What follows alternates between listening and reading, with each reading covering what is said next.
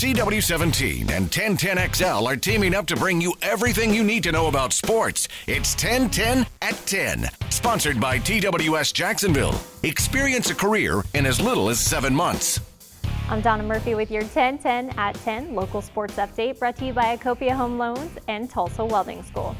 The 2013 NFL Draft has come and gone. Your Jacksonville Jaguars ended up with 3 players out of the SEC this year, including second overall pick Luke Joeckel, offensive tackle out of Texas A&M, along with wide receiver Ace Sanders from South Carolina and former Gator safety Josh Evans.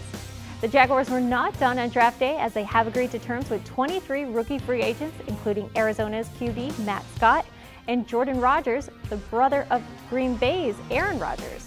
These players are expected to join the Jags rookie minicamp beginning this Friday. Speaking of the NFL draft, congrats go out to Terry Parker's own Sam Barrington, who was drafted in the 7th round of the Green Bay Packers. At South Florida, Barrington's 80 tackles, 3.5 sacks, and 2 forced fumbles earned him a second-team All-Big East nod. And the Jaguars have parted ways with Director of Player Personnel Tara McDonough and Director of Pro Personnel Lewis Clark today.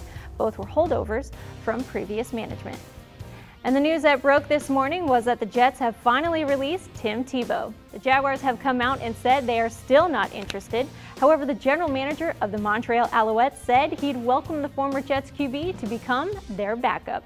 The CFL team in Montreal does hold the rights to Tebow up in Canada. Don't forget to join Mike Dempsey and myself for the Mike Dempsey Show tomorrow at 1 on 1010XL 92.5 FM.